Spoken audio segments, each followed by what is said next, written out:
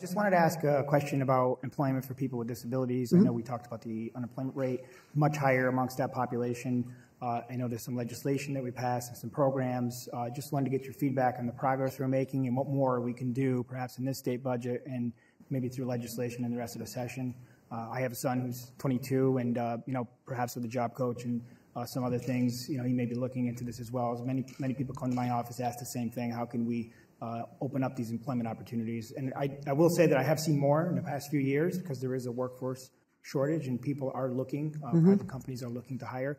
Just wanted to get some feedback on what's happening with your department. So as I said, we do have adaptive technology in all of our career centers, and we have career counselors trained to work with, people with various barriers, including disabilities.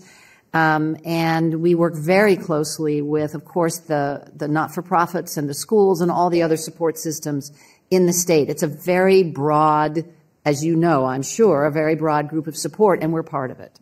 We really believe that anybody who can work should work, and we support that wholeheartedly. I have had wonderful conversations with Kim Hill about it because it's actually a very meaningful thing for me as well. And anything we can do to be more accessible, to be more engaged as a partner, we will do it.